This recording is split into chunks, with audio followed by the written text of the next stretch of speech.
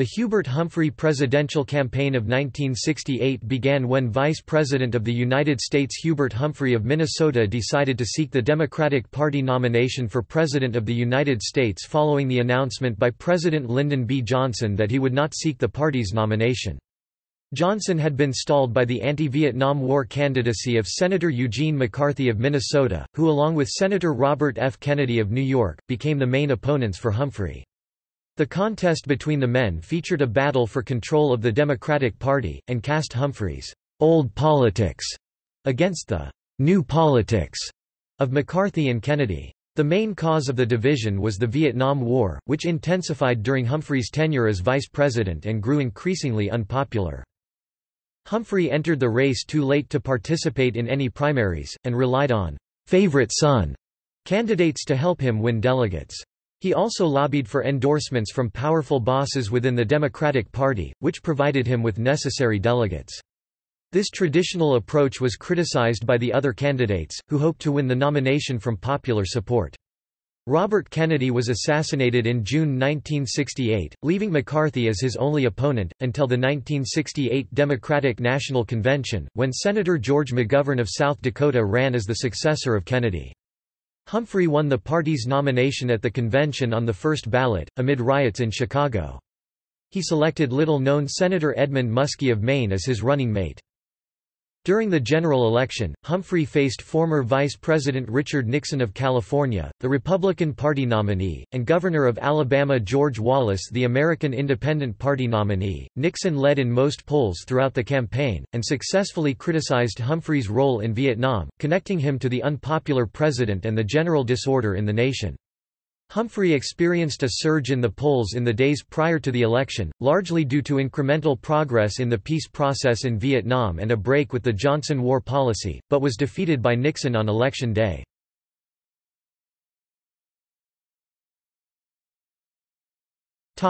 Background. Hubert Humphrey was first elected to public office in 1945 as mayor of Minneapolis.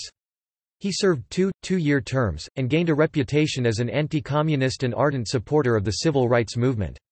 He gave a rousing speech at the 1948 Democratic National Convention arguing for the adoption of a pro-civil rights plank, exclaiming, "The time has arrived in America for the Democratic Party to get out of the shadow of states' rights and to walk forthrightly into the bright sunshine of human rights." That same year, he was elected to the United States Senate, where he worked closely with Senate Majority Leader Lyndon Johnson. Humphrey's persona and tactics in the Senate led to his nickname of the Happy Warrior.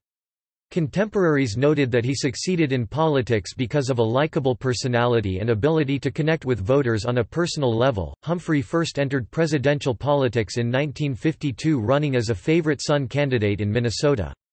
In 1960, he mounted a full-scale run, winning primaries in South Dakota and Washington, D.C., but ultimately lost the Democratic nomination to Massachusetts Senator and future President John F. Kennedy. In 1964, Humphrey was tapped as the running mate of President Lyndon Johnson, who went on to win in a landslide victory over Republican Barry Goldwater. As vice president, Humphrey oversaw turbulent times in America, including race riots and growing frustration and anger over the large number of casualties in the Vietnam War. President Johnson's popularity had plummeted as the election grew closer.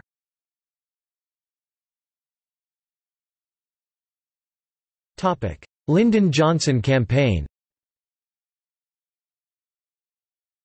Prior to Humphrey's run, President Lyndon Johnson began a campaign for re-election, entering his name in the first-in-the-nation New Hampshire primary for March 1968.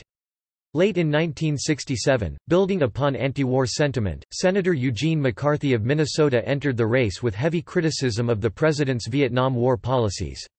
Even before McCarthy's entrance, Johnson grew concerned about a challenge. He confided to Democratic congressional leaders that an opponent could pull the support of Martin Luther King Jr. and Dr. Benjamin Spock, defeating him in New Hampshire, and forcing his withdrawal from the race, similar to Senator Estes Kefauver's 1952 challenge to President Harry Truman, which likely caused Truman not to seek re-election. Humphrey was assigned the task of campaigning for Johnson, and was described in the Associated Press as the administration's strongest advocate on Vietnam policy. The task became difficult following the Tet Offensive, which despite being a tactical victory, resulted in the deaths of thousands of American and South Vietnamese soldiers. The offensive included an invasion of the United States Embassy in Saigon, which led many Americans to believe that the North Vietnamese were stronger than had been reported, and that the war was not nearing an end. From this point, most Americans either believed that the war should be escalated to completely destroy the enemy or that all American troops should be withdrawn from Vietnam to prevent the use of any more resources for the hopeless task. McCarthy decried the handling of the war, and declared that, "The administration's reports of progress are the products of their own self-deception."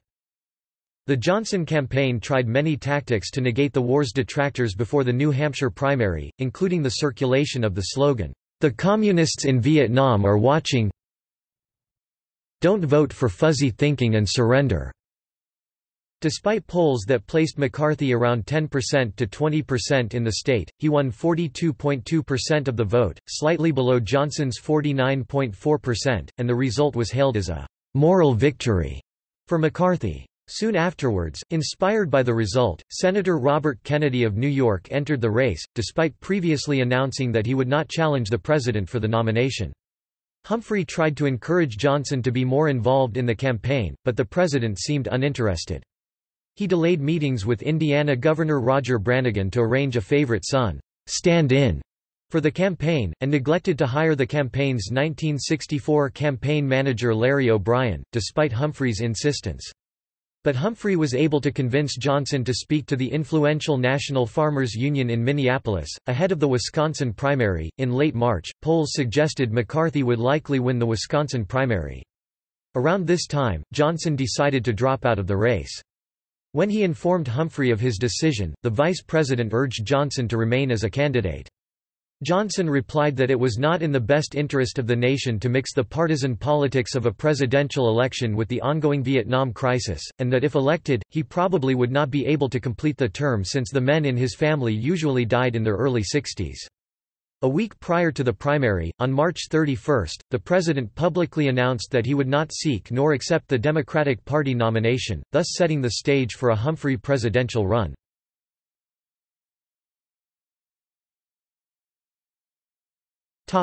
Announcement. After Johnson's withdrawal, Humphrey was hit with a barrage of media interest and fanfare. His aides Max Campbellman and Bill Connell began to set up an organization and held meetings with Humphrey and his advisors, encouraging him to start a campaign. Humphrey set up offices for preparation, and unsuccessfully courted Larry O'Brien as campaign manager. O'Brien explained that his loyalties lay with the Kennedy family, leaving Humphrey undecided on whom to hire. Connell added lawyer and former DNC treasurer Richard McGuire, who established the temporary campaign headquarters at his law firm. Eventually, Humphrey decided to embrace the youth of politics, adding Senators Fred R. Harris and Walter Mondale, who agreed to lead the Democrats United for Humphrey organization. Harris was put in charge of winning delegates, and Mondale prepared for the convention, helping to keep an organization in place. Campbellman, Connell and McGuire questioned Humphrey's decision to hire the senators, explaining that they had no organizational experience. Humphrey worried about his organization in the state of Iowa, but Harris and Mondale assured him that what would be lost in the state would be made up in Maryland. The campaign believed they could build a coalition of Southern and border state Democrats as well as union and civil rights leaders to win the nomination. Mondale and Harris also desired to add a few anti-war liberals to the coalition. Meanwhile, Humphrey's office constantly received calls urging him to announce. Congressman Hale Boggs and Senator Russell Long, both of Louisiana, warned Humphrey that if he did not declare his candidacy soon, Kennedy would secure the nomination. Labor leader George Meany also called for Humphrey to announce immediately, but when Humphrey explained that he did not want to rush into a campaign, Meany called President Johnson to demand that Humphrey announce. Johnson refused, and never explicitly asked Humphrey to run. Governors Harold Hughes of Iowa and Philip H. Hoff of Vermont, each advised Humphrey to resign as vice president to separate himself from Johnson, but he declined. Before the official announcement, Humphrey met with Johnson and discussed the future. The president advised Humphrey that his biggest obstacle as a candidate would be money and organization, and that he must focus on the Midwest and Rust Belt states in order to win. After weeks of speculation, Humphrey finally announced his candidacy on April 27, 1968, in front of a crowd of 1,700 supporters in Washington, D.C. chanting, "We want Hubert." He delivered a 20-minute speech, broadcast throughout the nation on television and radio that had been in preparation for 4 days after Johnson's withdrawal. Labor Secretary W. Willard Wirtz, White House staffers Harry McPherson and Charles Murphy, and journalists Norman Cousins and Bill Moyers all contributed to the speech. In the speech, Humphrey proclaimed that the election would be about "common sense, and a time for maturity, strength and responsibility." He set his goals at not simply winning the nomination but winning in a way that would "unite the party," so he could then "unite and govern the nation." He argued that his campaign was "the way politics ought to be, the politics of happiness, the politics of purpose, the politics of joy." His entrance occurred too late in the process to qualify for ballot access in the primaries.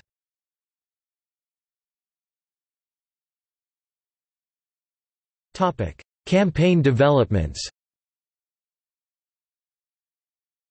As the campaign got underway, Humphrey tried to position himself as the conservative Democrat in the race, hoping to appeal to Southern delegates. Republicans, feeling that the vice president might be the nominee, began to attack him, describing his positions as socialistic and reminding voters that Southern Democrats once considered him a wild-eyed liberal. Democrats conceded this point but argued that compared to McCarthy and Kennedy, Humphrey was conservative. He immediately made an impact on the polls, rocketing to number 1 among Democrats in the beginning of May with 38%, ahead of both McCarthy and Kennedy. An internal struggle within the campaign between the new politics of Mondale and Harris, and the old politics of Connell, Campbellman and McGuire, sometimes disrupted the organization of staffers in different states. Humphrey ordered Connell to not circumvent Mondale and Harris on campaign decisions, but the clashing continued throughout the campaign. The older faction referred to Mondale and Harris as Boy Scouts. At the Indiana primary, Humphrey began the strategy of using favorite son candidates as surrogates for his campaign, and to weaken his opponents. Governor Roger Brannigan stood in for Humphrey in Indiana, and placed second, in front of McCarthy but below Kennedy. Senator Stephen M. Young of Ohio stood in for the vice president in Ohio, and won the primary.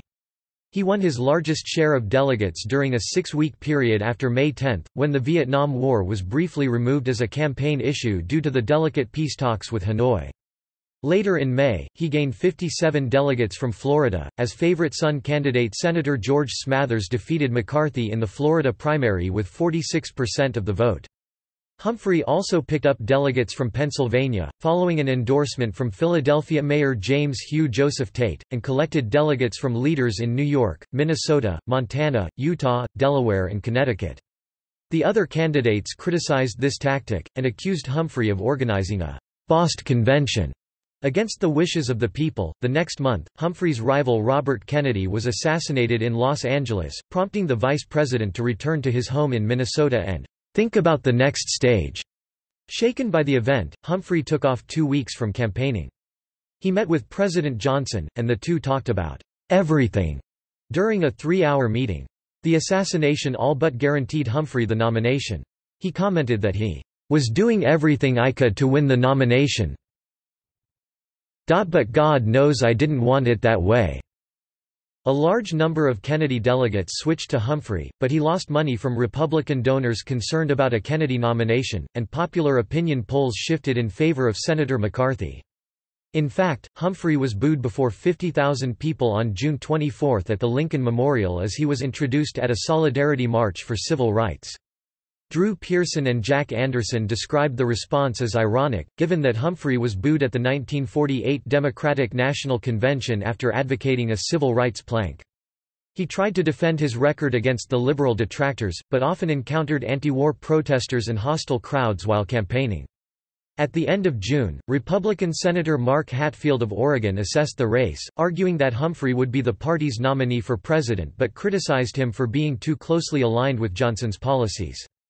Humphrey asked for Johnson's permission to deviate from the administration's position on the war for a plan that included a bombing halt and drawback of forces, but Johnson refused, explaining that it would disrupt the peace process and endanger American soldiers. He relayed to Humphrey that the blood of his son-in-law, who was serving in Vietnam, would be on his hands if he announced the new position. In July, Humphrey criticized McCarthy for simply complaining about the war effort and offering no plan for peace. Afterwards, McCarthy challenged Humphrey to a series of debates on an assortment of issues including Vietnam. The vice president accepted the invitation but modified the proposal, requesting there be only one debate prior to the Democratic National Convention. However, the one-on-one debate never occurred, largely due to the Eastern Bloc invasion of Czechoslovakia, and the insistence of other candidates to participate. At the end of the month, Humphrey began to court Senator Edward Kennedy of Massachusetts, the younger brother of Robert Kennedy, as a possible running mate, hoping the senator would increase his chances of winning the support of liberals, and alleviate the criticism spawned from his connections to Johnson. Kennedy declined. Humphrey also asked Larry O'Brien, who had been named as chairman of the Democratic National Committee, to be his campaign manager. O'Brien privately believed that Humphrey could not win in the general election, but joined because he felt sympathy for Humphrey and the problems he faced.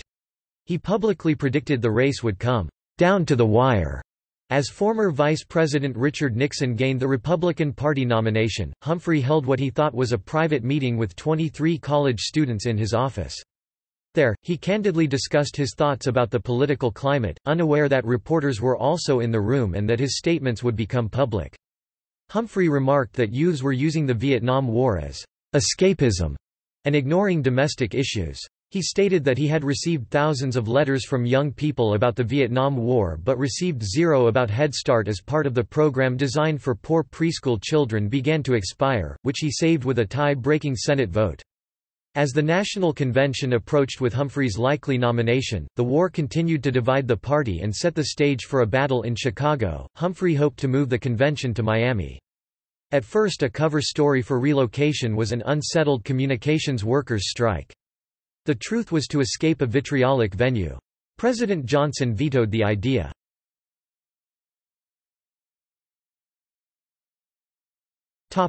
Democratic National Convention. On August 10, just 2 weeks prior to the convention opening, South Dakota Senator George McGovern entered the race, casting himself as the standard-bearer of the Robert Kennedy legacy. As the 1968 Democratic National Convention started, Humphrey stated that he had more than enough delegates to secure the nomination, but commentators questioned the campaign's ability to hold on to the delegates. The Texas delegation announced frustration at the McCarthy campaign's attempts to change procedures, and declared that they might renominate President Johnson as a result. Observers noted that Humphrey's delegates were supporters of Johnson, and could follow suit. Meanwhile, protests and sleep-ins were held in the streets and parks of Chicago, forcing Mayor Richard J. Daley to order federal troops into the city. Eventually, 6,000 federal troops and 18,000 Illinois National Guardsmen were outside the convention, defending the premises. A televised debate was held featuring Humphrey, McCarthy and McGovern. Humphrey hoped to unite the party during the debate, affirming his support for peace in Vietnam, but his challengers were received better by the crowd, drawing more applause. Humphrey won the party's nomination on the first ballot after a 2-hour debate among delegates the next day, defeating McCarthy 1,759.25 to 601. McGovern finished in third with 146.5, and gave a lukewarm endorsement of Humphrey, asking him to be his own man. McCarthy refused to make an endorsement, although he privately confided to Humphrey that his supporters would not understand if he immediately showed his support. Humphrey also narrowly won the party plank in support of the Vietnam War, although his officials pleaded with Johnson to accept a compromise with the Doves, which he refused. The results caused the protests to intensify, prompting the use of tear gas, which Humphrey could smell in his hotel room. He also received 6 death threats. The tactics used to quell the protests were criticized by certain Democrats as being excessive. During his acceptance speech, Humphrey tried to unify the party, stating, "The policies of tomorrow need not be limited to the policies of yesterday." He asked former Republican candidate Nelson Rockefeller to be his running mate, but he declined. Several other names were mentioned to Humphrey during the convention. Texas Governor John Connally was suggested by a delegation of Southern Democratic governors, but the governor himself suggested Vietnam Ambassador Cyrus Vance. O'Brien and Fred Harris appeared to suggest themselves for the position, and advisor Connell also suggested Harris, although Max Campbellman favored former Peace Corps Director Sergeant Shriver. Humphrey instead decided on Senator and former Governor Edmund Muskie of Maine, who had been his preferred choice. Observers noted the selection of the senator, active in civil rights and labor and on neither side of the war issue, was a move to appeal to liberals while not upsetting establishment Democrats. Republican nominee Richard Nixon congratulated Humphrey on his victory as the general election campaign began.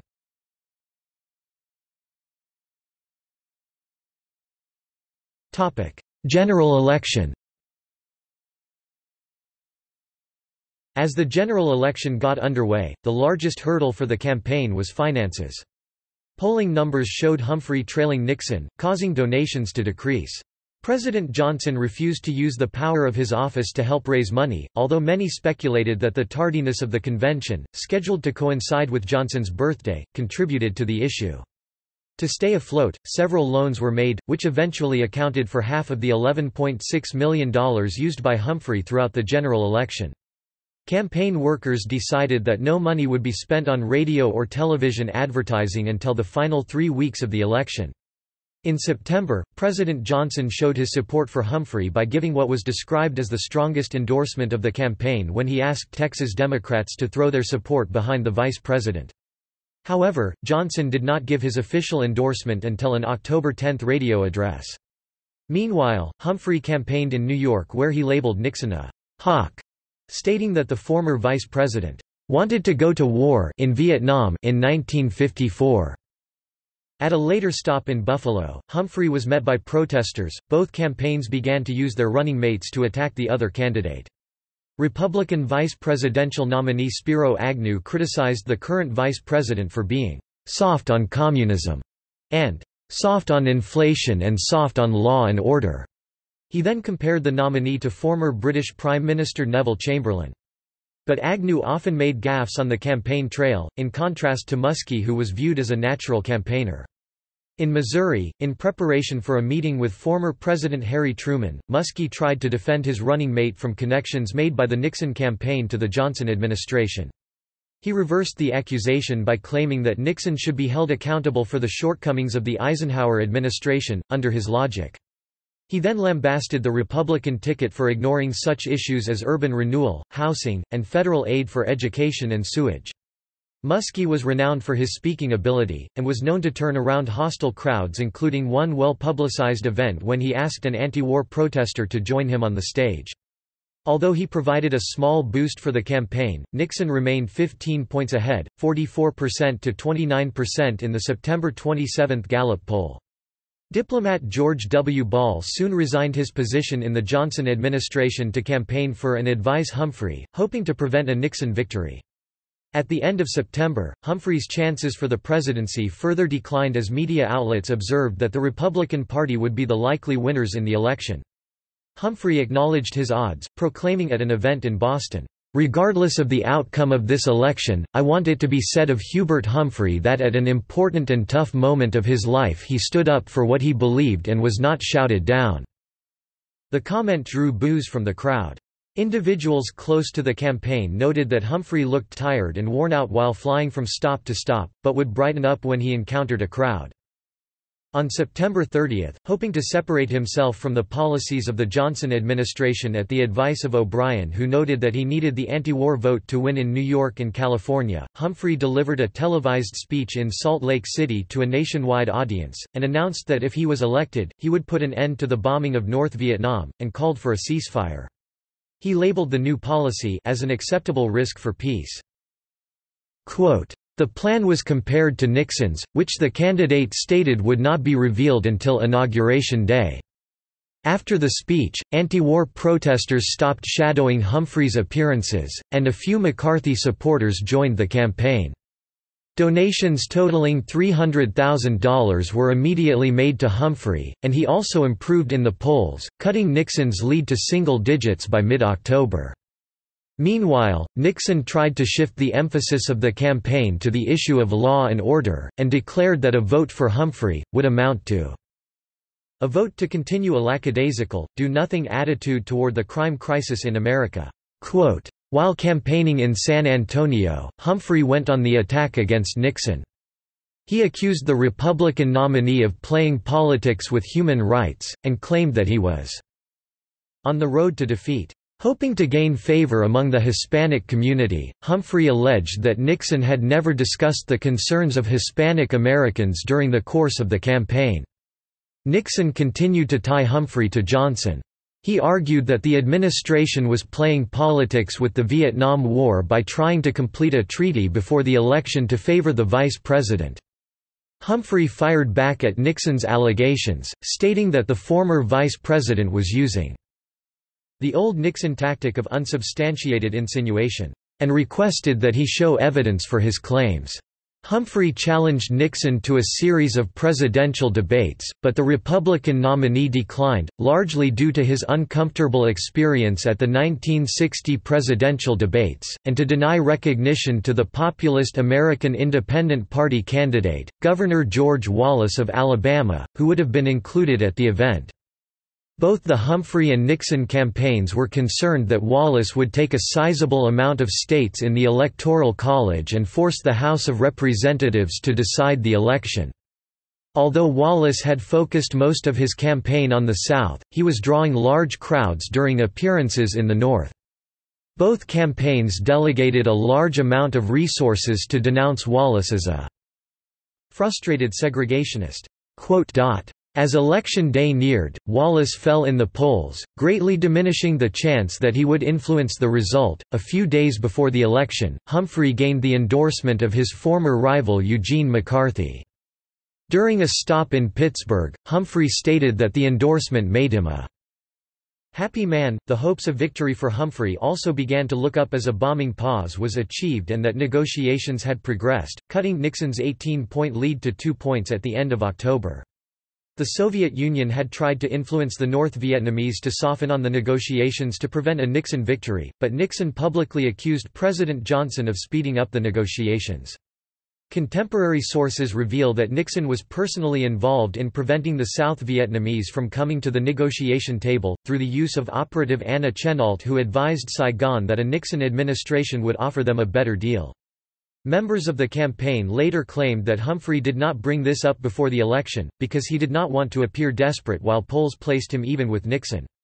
Humphrey held his final campaign rally at the Houston Astrodome on November 3 alongside President Johnson. Governor Connally did not attend the event, causing suspicion that he would back Nixon, but he later assured Humphrey that he would not do so. During his speech at the rally, Humphrey asked Americans to base their vote on hope rather than fear. The next day, the eve of the election, he appeared in Los Angeles with Muskie, and was greeted by 100,000 supporters. Later that day, Humphrey and Nixon each held 4-hour televised forums from Los Angeles on rival television networks. Humphrey's on ABC TV at 8:30 p.m. Eastern Standard Time, Nixon's on NBC TV at 9 p.m. Eastern Standard Time. Humphrey, with Muskie by his side, fielded questions from a live studio audience and a phone bank of celebrities including Frank Sinatra and Paul Newman. The Nixon telecast featured no interaction with anyone other than sports personality Bud Wilkinson, who read queries from index cards beside rows of volunteers taking calls. Muskie, commenting on the Republican broadcast from their studios, noted that Spiro Agnew was nowhere to be found and how it appeared to be staged. Nixon tried to reverse Humphrey's boost from the bombing halt by stating that he had been advised that tons of supplies were being sent along the Ho Chi Minh Trail by the North Vietnamese, a shipment that could not be stopped. Humphrey described these claims as irresponsible, which prompted Nixon to proclaim that Humphrey doesn't know what's going on. McCarthy called in during Humphrey's telethon and affirmed his support for the ticket. Edward Kennedy videotaped an endorsement for Humphrey from his home in Massachusetts.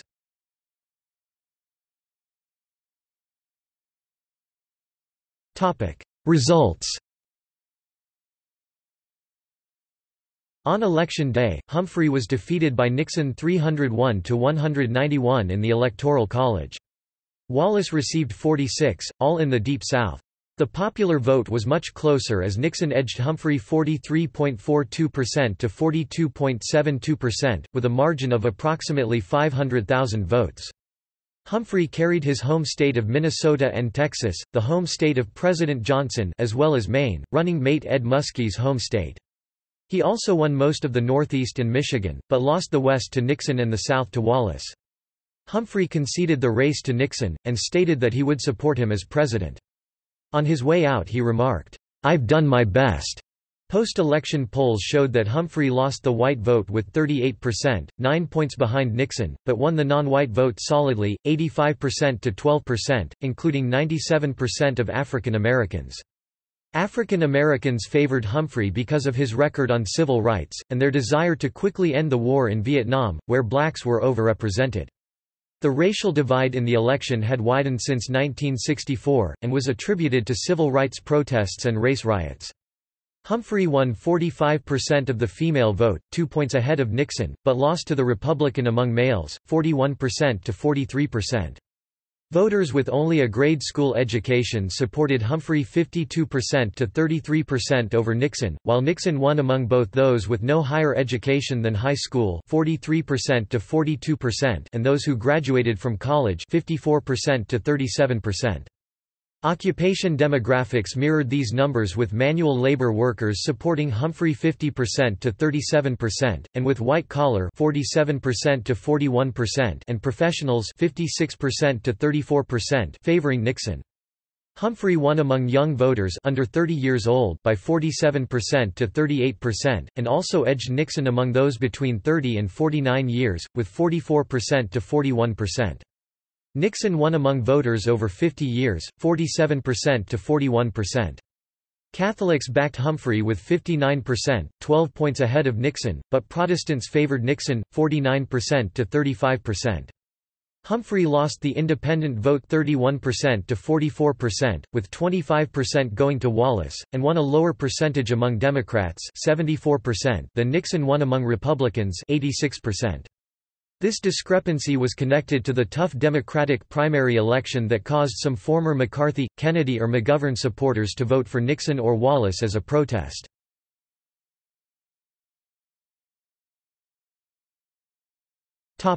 Aftermath.